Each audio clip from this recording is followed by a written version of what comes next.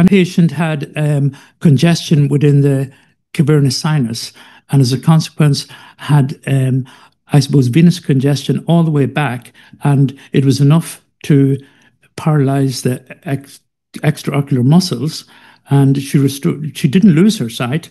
But the interesting thing is that you were on that group, and we were having an argument whether sort of some of the extraciliary vessels could have been involved down the line, but it was probably taken as venous. Now, that case that I had, now it was a slightly different lecture, I don't know how we showed that one.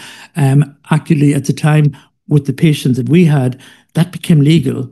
And when I looked at it in more detail, I'm totally convinced it was an arterial one, because what had happened was it presented 2 days later, but it presented to a nurse who thought it was bruising, so she let it sit.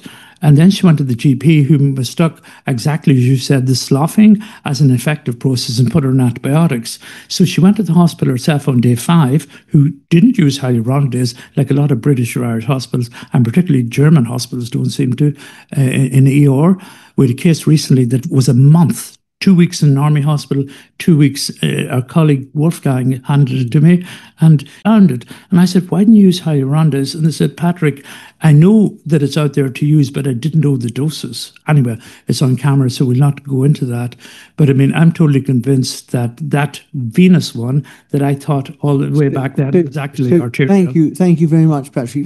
Let's ask you, and first of all, I'd like to make one point, and that is that, but first a question.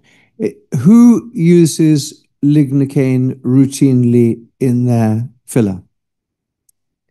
And who routinely chooses not to use lignocaine in their filler? So we're in a great minority. But you should, in my opinion, not be using lignocaine in your filler, because lignocaine, it's illogical and unhelpful. First of all, if you are injecting, by the time it's working, you're in another zone, so it's useless. And you lose the only symptom that you will learn of vascular occlusion. So that's the first thing. That's my point. Plus the fact is a vasodilator, so it increases your risk quite possibly of sending it further down the line, sure, where you might not want it to go, like the eye. So that they're bad. It's bad. They're good reasons that it's bad. And and it's, why do you think it's used? It's probably because people who don't have the level of knowledge and understanding that you have believe that it's going to be nicer for the patient. So it's to do with sales, not cells, if I can use that analogy again. Can I ask you, Patrick, if you had to say what is the most important distinguishing feature in the diagnosis between venous and arterial, and then if anybody in the room, just say one word, please. Duration. Right. And anybody else got any one-word answer? You need the microphone to make your comment. So sorry. It's the blood pressure. Blood pressure. Within the vessel itself. Right. Arterial pressure is much higher. Yeah. So in order to make the diagnosis, I think it's the time delay that's the most important thing, isn't it? That's true. And the absence of pain. Is that right? That's fair to say, yeah. Yeah. You're right, more than one word, yeah. It's the absence of pain would also indicate venous, and the time delay to getting symptoms of apparent ischemia. And then that's the diagnosis. And what about the treatment? How does the treatment differ, Patrick? Okay, so at the time I advocated the use of steroids. You're better using intravenous hydrocortisone because... Sorry, let me stop you for a second. Yes. There are some things we would do in both cases, hyaluronidase. Oh, absolutely. Yeah. But there's something you'd reach for in venous more than in the other, and you'd say it's steroids, would you?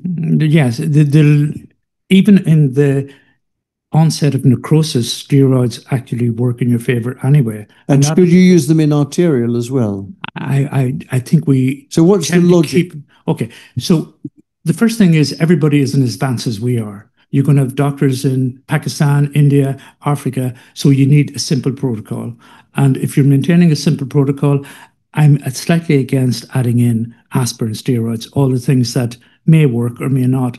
So, I mean, certainly hyaluronic is top of the list for sure.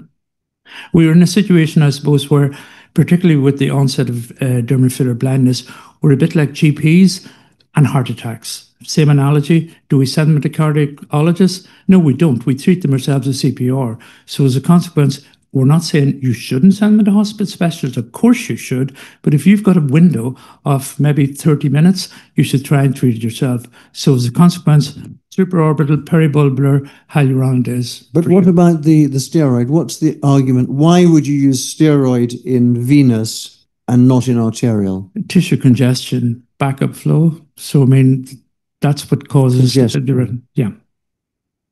Anyone disagree with that? I can't see the logic of that, actually, but I'm not disagreeing. I'm just saying I can't understand the logic. Why can you not understand the logic? But maybe I'll have to have that off during... Well, what do you use for swelling of tissue normally? Steroids. But this is due to, if your roundabout theory is correct, yes. It's due to your backing up, and it's just... With congestion, yeah. But but the whole thing's fast. Isn't it a water pressure thing rather than something, rather than inflammation? Steroids would be anti-inflammatory. Sure, but you got to think of backflow, right? And don't you get inflammation as part of the process? No, but the backflow causes the river to flow over its banks into the thing. So that's why you use it. I agree with you. Less congestion. But why would I not use steroids in one and use it in the other? I'd probably be inclined to use it in either both or neither.